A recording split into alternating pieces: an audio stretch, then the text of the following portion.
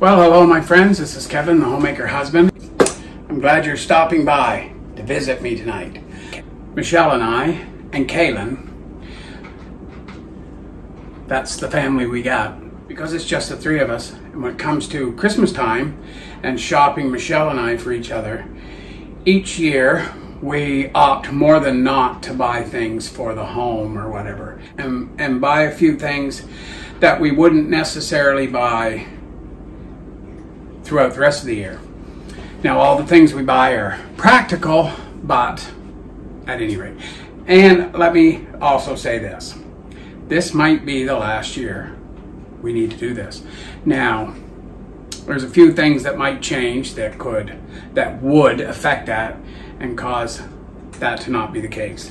But for right now, I just want to show you what a few of the things we got. And there's a couple of gifts here too that I can safely show you. They're going for a couple of dear ladies here in the building that we have befriended. They befriended us. They're seniors, but nice women. So let me get right at that. This one here I've already got open, and I want to tell you right up front, they all came from the shopping channel. They're all temptations, cookware, bakeware, whatever you want to call it.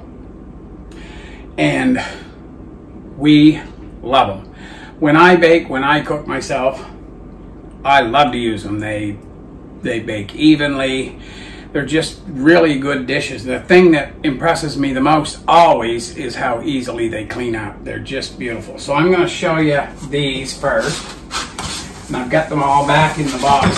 This box actually has been opened, and there's styrofoam. Broken styrofoam all over the place here. But it's these little dishes. They're bigger than a ramekin, but they're like a mini pie dish, or maybe you'd call it a tart dish, I don't know. But in each one of them, there's a recipe. I'll try to show that. And they're different recipes: pumpkin pie, apple pie.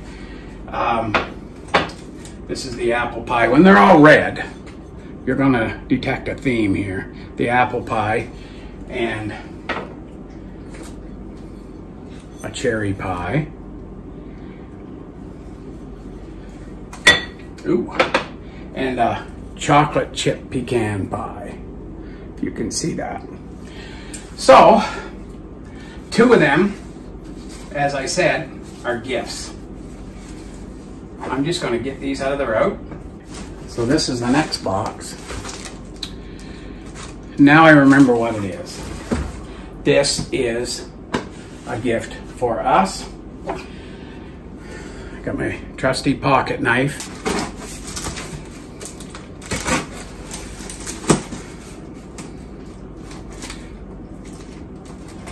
Come on, you. Christmas will soon be upon us. And after that, we got to get some serious business going here, which we'll talk about.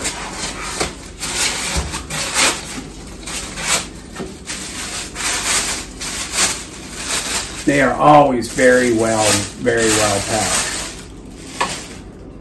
This is a quiche pan. Temptations. Do you know, you in the US of A have an awful lot of patterns that we're unable to get here. But these, I don't know whether it's blue, as I guess you can see it pretty good there. Hand painted. And obviously we could use this for a lot more than just quiche, but what a beautiful dish. So that's the second one.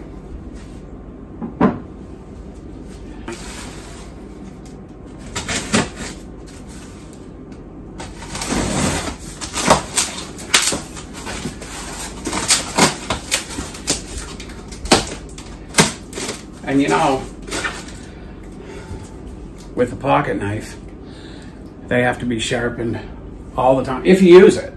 I use mine almost every day. And you have to do a lot of sharpening. So,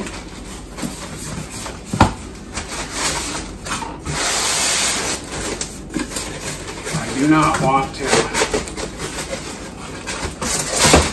Yikes.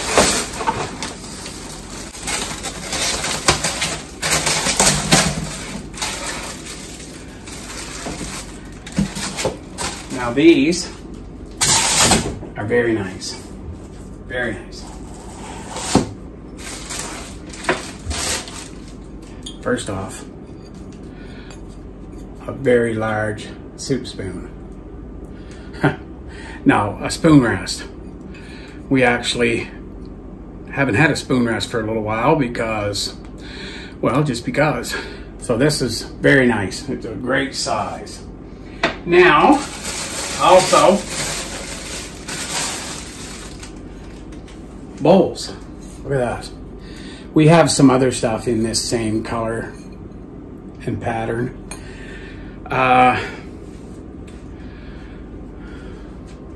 I'm all boy, but I like to bake too.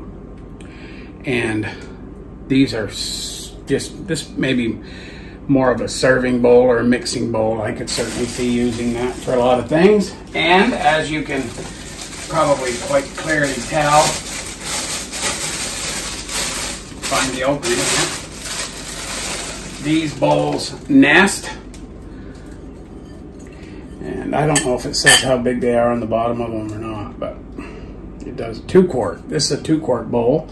So if I had to make an educated guess, I'd say that's a 1 quart. And this one here is quite clearly a 3 quart. Now we have another nice, really nice set of mixing bowls. There's 5 of them, but they're a little deeper and the sides are quite straight. So if you're using the large one to mix in and you're using the handheld beater, you almost have to have it at a bit of an angle because they're so deep. But aren't these lovely? Obviously they'll have to be washed, but they're beautiful and they're a nice addition to the set. So that's the big reveal on these, and you're probably not as excited as we are, but they're lovely, and my wife deserves nice things, so, right? As much as anybody does, so she's my wife. We'll get her some nice things. So stay tuned. There's a bit more. I'm just gonna talk for a few minutes about a couple of things. So stay tuned, if you would, please. Here's what I want to talk to you about for a few minutes. Today, I'm gonna say the date.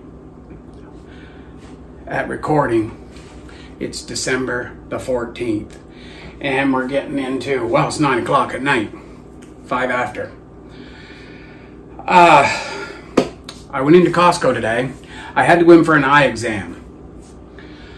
But one of the things, and you've heard us talk about them before, because Michelle takes Advil, we buy them at Costco.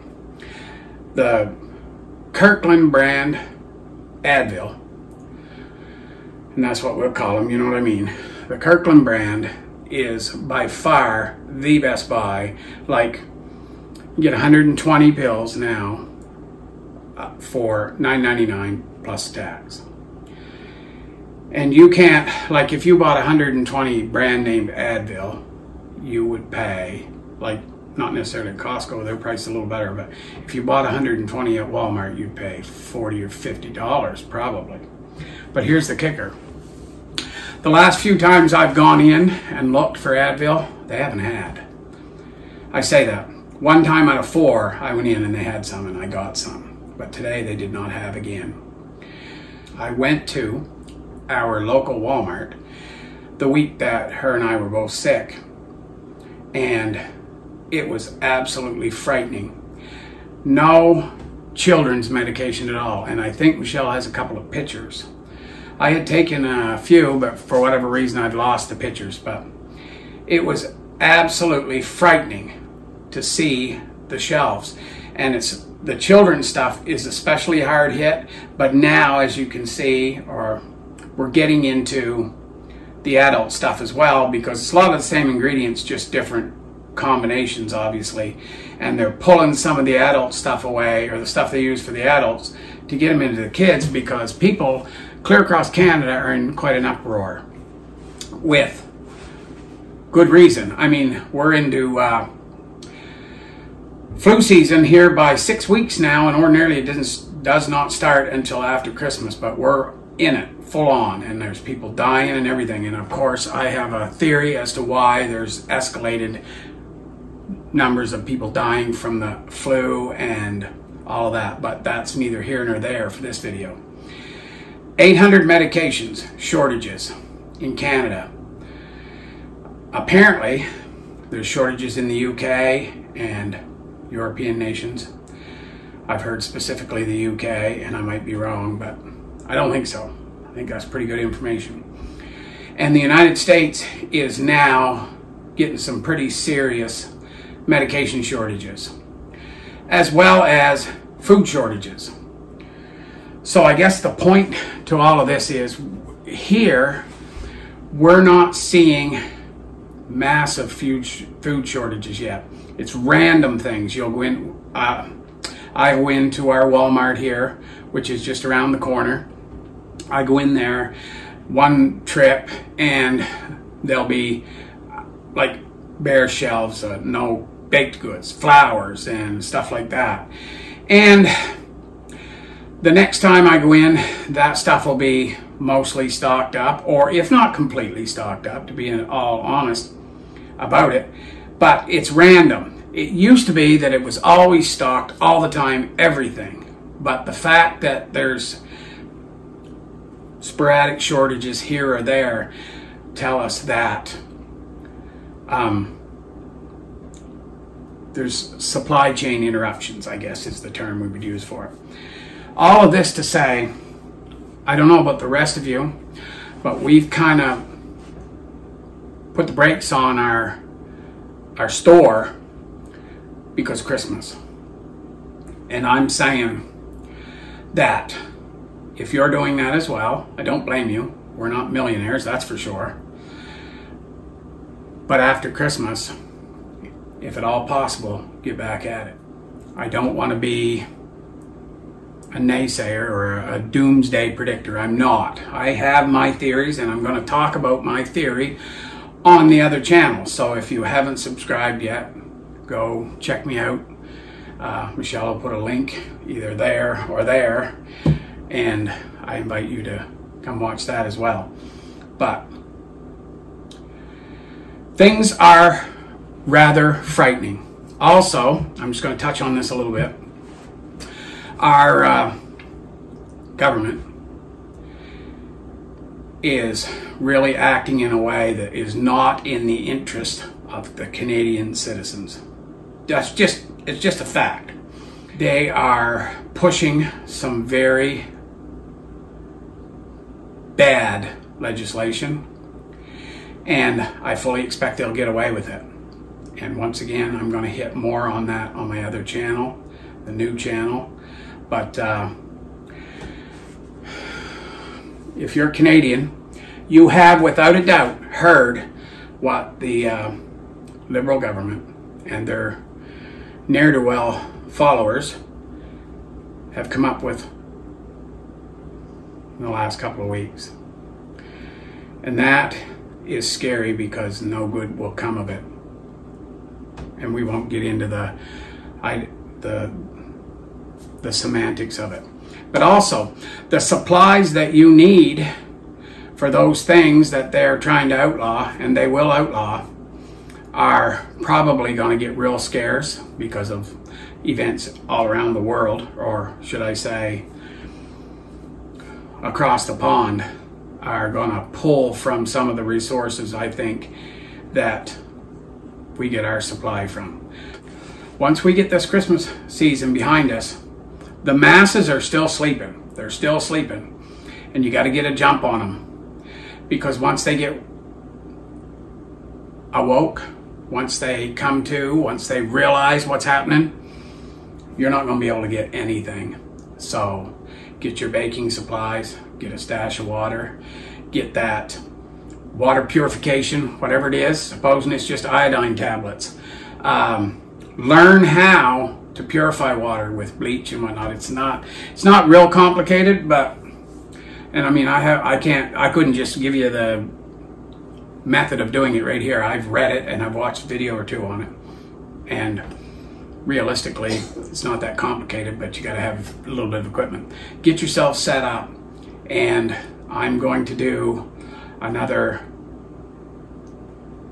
things you need video in the very near future. It will be after Christmas at this point, but at any rate, pedal to the metal, get stocked up, because tough times are coming. And now we're into cold weather. We had our coldest night 2 nights ago, and we had our first significant snow today, and it was only like this much, but it was our first real more than just flurries in the air, and it caused a lot of panic and pandemonium on the roads. So cold weather adds an extreme degree of difficulty. So I don't want to sound like a doomsday prophet. I'm not a prophet, not even the son of a prophet. But anyway, if you watch this far, we're going to keep our chins up, know that there is a better way and a better day coming, and we'll work towards it. So anyway, if you have watched this long, know that I appreciate you. I hope, and I'll make another video or two before Christmas, but I'm going to say it right now, I hope that you and yours are going to have a very, very good holiday and a Merry Christmas. I'm a Merry Christmas person, so God bless. Bye for now.